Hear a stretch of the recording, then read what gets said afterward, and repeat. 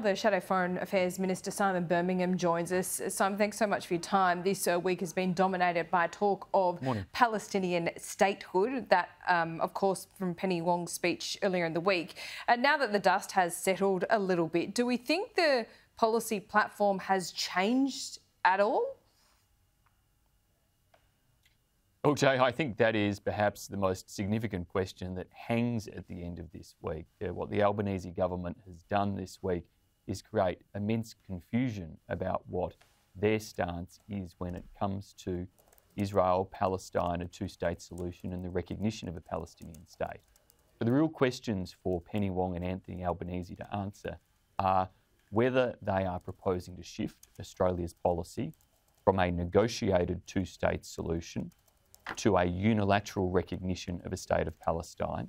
And if they are doing so, whether that means they would undertake that unilateral recognition ahead of a negotiated settlement on key questions such as the agreed borders between Israel and a future state of Palestine, key questions around issues of rights to return that hang over negotiations in this area, key questions around governance and security arrangements.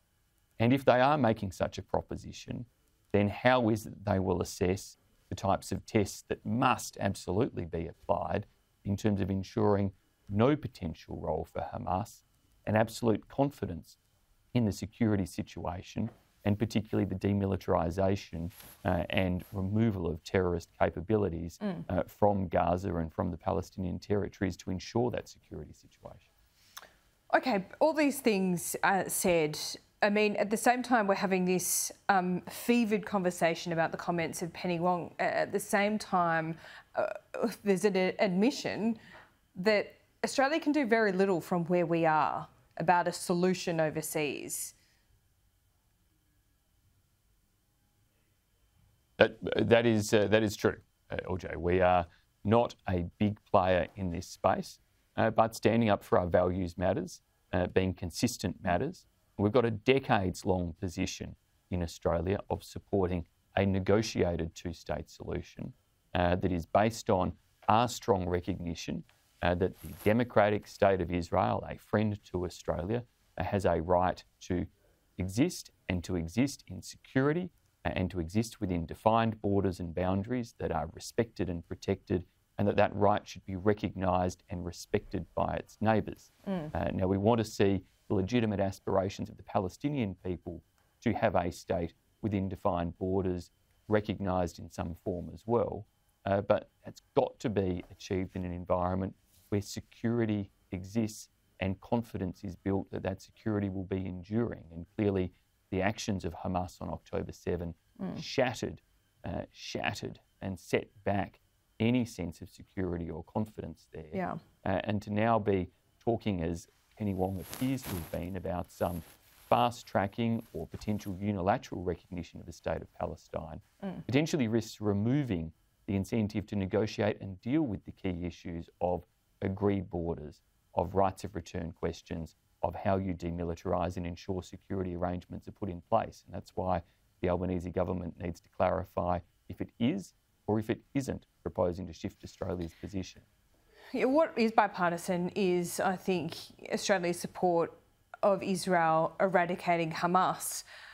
I think, and I wonder if you agree with me here, yes, we can all agree with that, but it would be naive to think that you could wipe out an ideology, wouldn't it? And you wipe out Hamas, and then who takes over?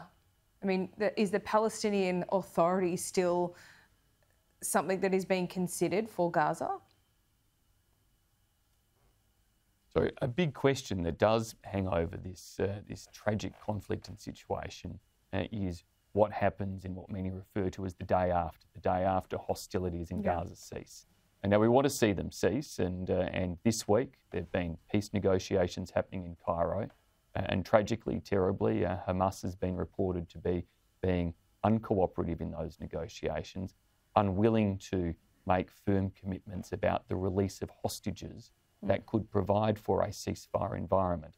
And maximum pressure should be being applied for Hamas to agree to that release of hostages to enable a ceasefire environment to be created. And that would be a very, very welcome step. When we look to that type of day after scenario, And that really is where then some type of stabilisation needs to be achieved that can enable rebuilding, governance, security, key tests to be met.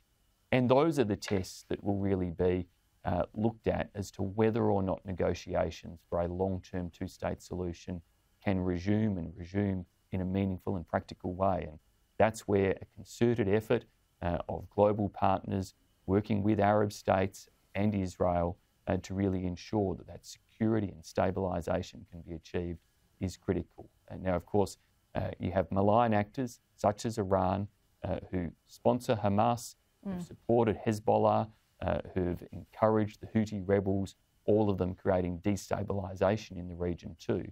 But we should take heart from the fact that equally countries like the United Arab Emirates, who have, through the Abraham Accords, normalised their relations with Israel in recent years, have retained that position and hope that they and others can play leading roles in helping to stabilise, which is in their interests, Israel's interests, and everyone's, to get an environment of security where Hamas cannot rebuild and does not have the capacity to re-establish its terrorist infrastructure. Just quickly, if I could get your reaction on this. The US President Joe Biden pledged to defend the Philippines from any attack in the South China Sea.